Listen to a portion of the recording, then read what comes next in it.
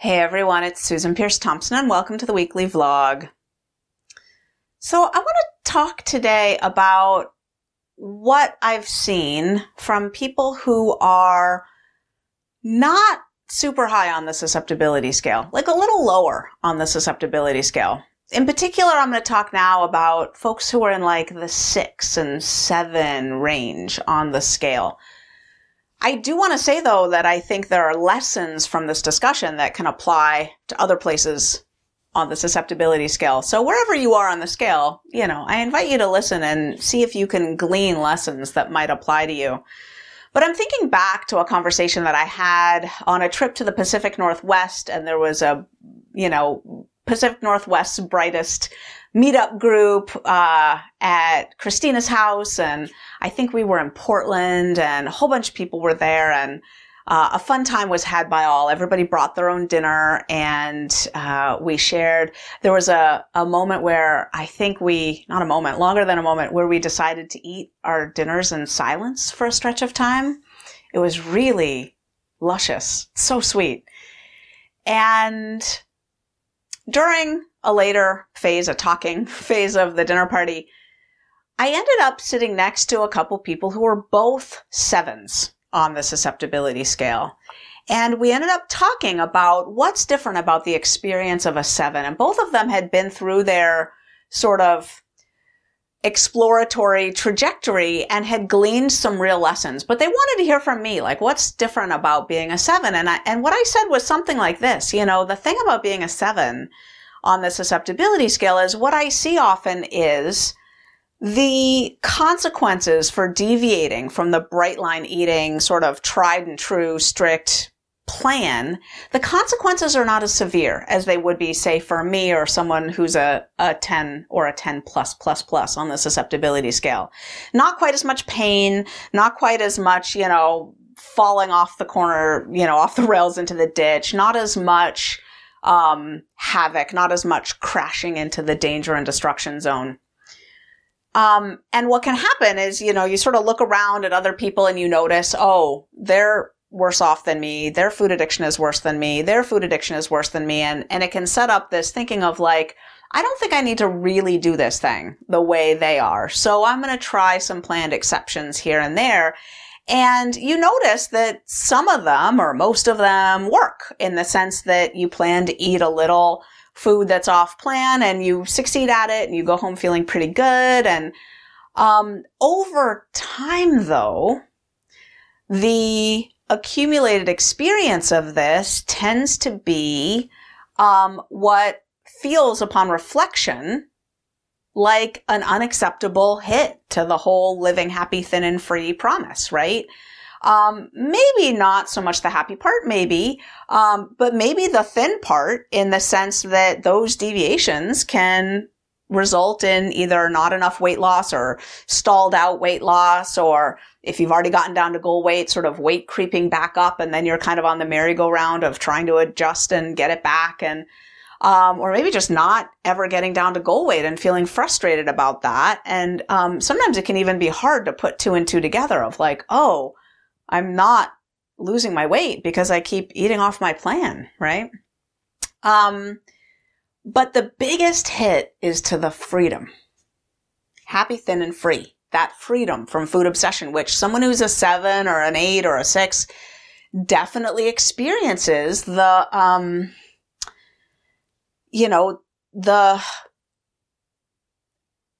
frustration or like this feeling of like, I'm not being the person that I feel called to be when I'm out of alignment with my food.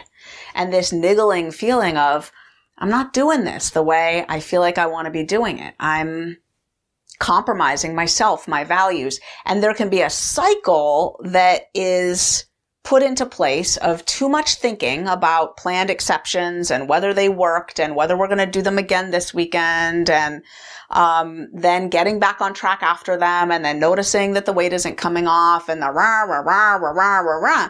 And over a trajectory of bright line eating, if you step back and be like, this isn't what I want. This isn't what I signed on for. This isn't the promise. Like, I'm not manifesting the full promise of living happy, thin, and free. I'm mucking around with the food, and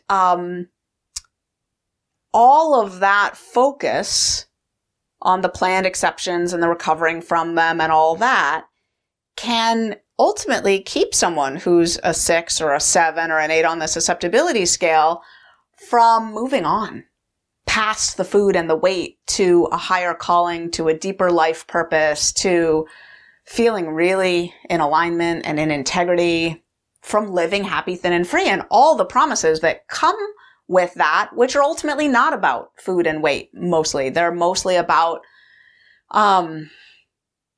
life purpose and feeling really free finally to explore other avenues in life through deeper, meaningful relationships, through new avenues of exploration, through finally moving past this issue of what we eat and what we weigh, right? So it's a pothole that is particular to the person who's a little lower on the susceptibility scale and is set up from the beginning thinking, I'm not sure that I'm like all these other people, and I think I can get away with doing it a little differently. And falling into that pothole can last a long time. You can stay in that pothole for a long time because it can take a long time to accumulate the data that shows in aggregate this isn't working, because in a localized sense it kind of seems to work in the sense that, you know, the wheels don't totally fall off the bus, and you can maybe not notice that the trip isn't progressing actually on schedule. The challenge with all that is that it can be really hard to fix. And the reason is that in any given localized moment, any given restaurant outing or trip or dinner party or whatever, the saboteur can come in and marshal a lot of evidence to say, it's okay if you eat that thing or drink that drink or whatever. It's worked for you fine before. You always get back on track really easily, and you don't go off the rails, and you do this little exception thing and it works for you really well. And in the moment, it can be really hard to, with all the social pressure around and the weight of past cues and fiber tracks in the brain, that's what you do at these types of events, is you partake of that stuff, at least a little bit. It can be really hard once you've built in those exceptions to muster the like, no, I don't do that. I don't want to do that. I don't do that, because the saboteur kind of in that moment feels really right. You know, I do kind of get away with this. I do get back on track really easily. Whew. So it can be a hard one to fix. You know, the fact is that it kind of works on a local level. It kind of works if you just look at the instance, but it doesn't work if you look at the whole picture, right? It actually, in aggregate, keeps you from getting happy, thin, and free, keeps you from moving on past the food and the weight. So in the big picture sense, it's not working. But in that evening, it seems like it works, right? We didn't binge. We didn't gain 5 pounds. Like, it was fine. We were back on track the next day. What's the harm? So when I shared this at this dinner party, they were both like, yeah, that's exactly me. That's exactly what's happened. I set myself up for planned deviations because I noticed I wasn't as bad as other people, and it seemed like I could handle it. It seemed like I was handling it for a while. And then at some point along the way, through an accumulation of niggling feelings in the back of my mind, I realized I'm not free. I'm not free. Now, both of them that I'd talked to seemed to have done a good job of breaking free.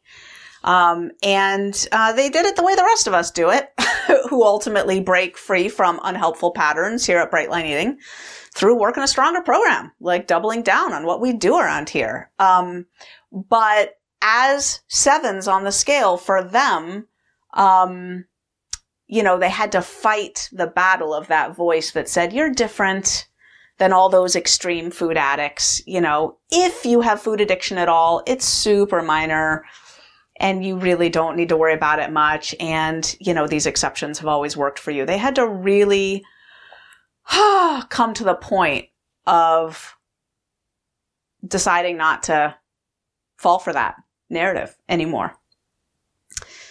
Then a few months later, I was talking on a Bright Lifers coaching call with a woman who was a 6 on the susceptibility scale. And a whole different thing emerged. She wasn't fully happy, thin, and free because she felt like she was doing it wrong. She was, specifically what she was doing was every once in a while, she was allowing herself to have some NMD, meaning some alcohol, at a party or at an event or at a whatever, right? With her spouse or whatever it was. We're talking maybe in aggregate, 4 drinks a month, something like that. And they were always planned and written down in advance. And they never impacted her food, not once. It was almost always 1 drink, but a couple, 2-3 times it had been 2 drinks. But the impact of this little, step outside the bright lines with alcohol for her meant that she was perseverating on this feeling of like, I'm not a good example of a Bright Line Eating member. She's a Bright Lifer and very involved in the community. And she kept feeling like she wasn't doing it right. I'm not doing it right. I'm not doing it right. I'm not doing it right. And she wrote into the coaching call, and what she asked for was a slap on the wrist. She wanted me to talk some sense into her, which I do for people quite often on those calls. I will absolutely, deliver tough love in doses, hopefully with the love. Not tough love without the love, but, I will sometimes absolutely get tough with someone. I read her form. I asked her a few questions. And what I came to was something entirely different. I was like, look, are you happy? She was like, yeah, I'm so happy. I was like, are you thin? Are you in a right-sized body? She's like, oh yeah, I got down into a right-sized body. I've been maintaining my weight. I couldn't be at a more ideal weight. I just feel so good in my body. I was like, are you free? She said, no. And I said, okay.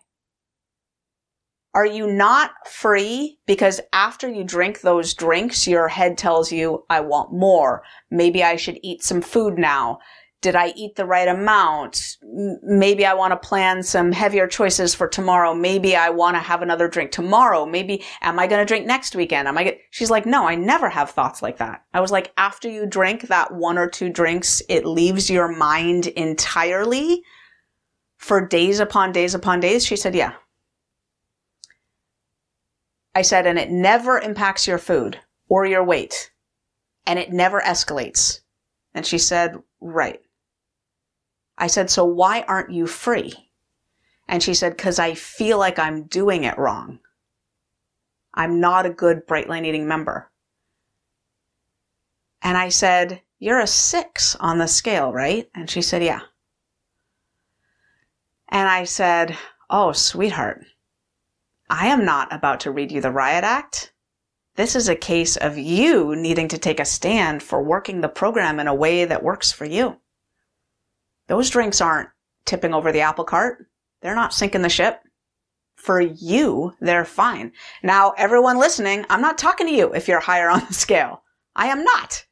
I might not even be talking to you if you're a 6 on the scale, because a 6 is not a 6 is not a 6. I was talking to her. In her experience, it wasn't messing with her weight. It wasn't escalating. It wasn't disrupting her serenity at all. There was just some sort of moralistic pressure of like, she wanted to be, what she wanted to be was in the fold, in the Bright Line Eating fold. And I said, you are. You are. We all need to be self-responsible around here. I find myself saying that a lot these days, this theme of self-responsibility. And that means so many things. But in this instance, it means claiming our right to work the program in the way that works for us. If we're being honest with ourselves about that, digging deep and being really honest about it. And if we're not the typical, which around here happens to be pretty high on the susceptibility scale, if we're lower, it means claiming what works for us, even if that is a deviation from the standard. But the key is, do you feel free? Like, is it niggling in your mind? Is it going around and around and around in a way that's keeping you stuck with your food and your weight and what you've eaten or not eaten? Or is it really just some sort of perceived pressure about how we do things around here in Bright Line Eating. Honestly, toss that out. Really, really. The straight and narrow is there as a starting place and as a set of guidelines for people who are really sick and tired of being sick and tired. You want a straight, clean, clear roadmap out of the hell? That's where it lies, on that straight and narrow path.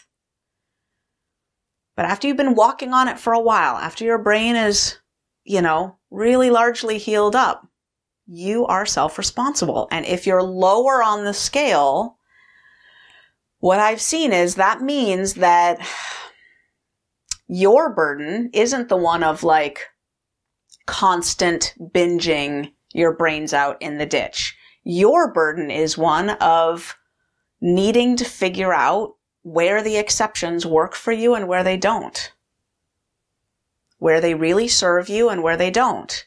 And letting go of any perception of externalized judgment about your program.